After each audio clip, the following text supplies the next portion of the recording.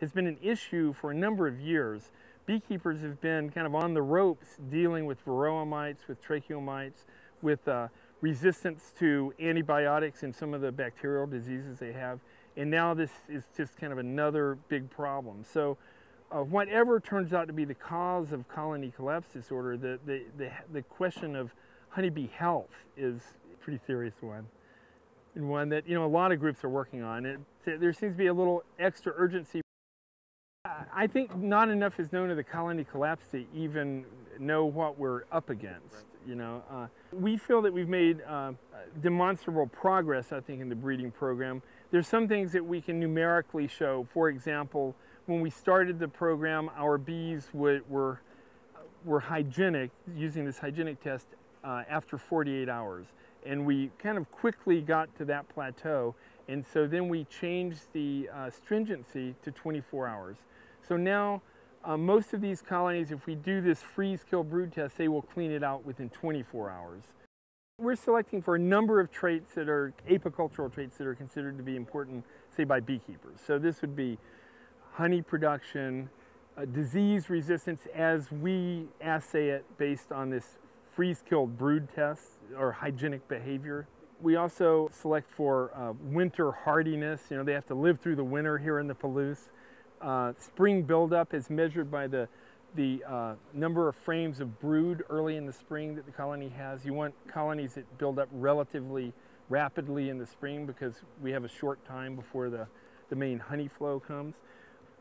We also select for a thing called short-term weight gain, which is related to honey production. So we measure the weight of the colonies at a certain time when the honey flow begins, and then a certain time later. And that relative rate of weight increase during the honey flow has been shown through a number of studies to be highly correlated to the final honey production of the colonies.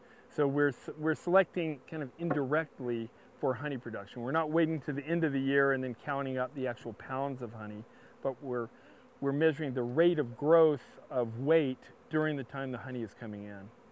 So in temperament also, we're trying to select for bees that are gentle. The bees, it's a specific behavior where the bee is able to detect underneath the capping that there's something wrong with the larva there. And then they will uncap the cell and remove the larva, throw it out of the hive, or eat it. And in the case of larvae that have, or pupae that have mites on them, the mites can only reproduce in the brood cells. And so it interrupts the mite's reproduction, even though they don't necessarily kill the mite, but it interrupts their ability to reproduce. And altogether, it can reduce the rate of growth of the mite. So bees that are highly hygienic, it's been shown that there's a correlation with resistance. To keep bees, especially on a commercial level, beekeepers need to use chemical control, some sort of control of these mites, because normally these mites will kill a colony within 2 years if they're not treated. And the use of these pesticides brings with them a risk of accumulation in the wax. So we've gotten some combs that were from colonies that collapsed from colony collapse disorder, and we'll be doing some experiments to compare them with combs from healthy colonies. We'll have our queens laying eggs on both the collapsed colony combs and the control combs at the same time. We're taking frames of brood and frames of honey to put in these little mating nuclei we're making up.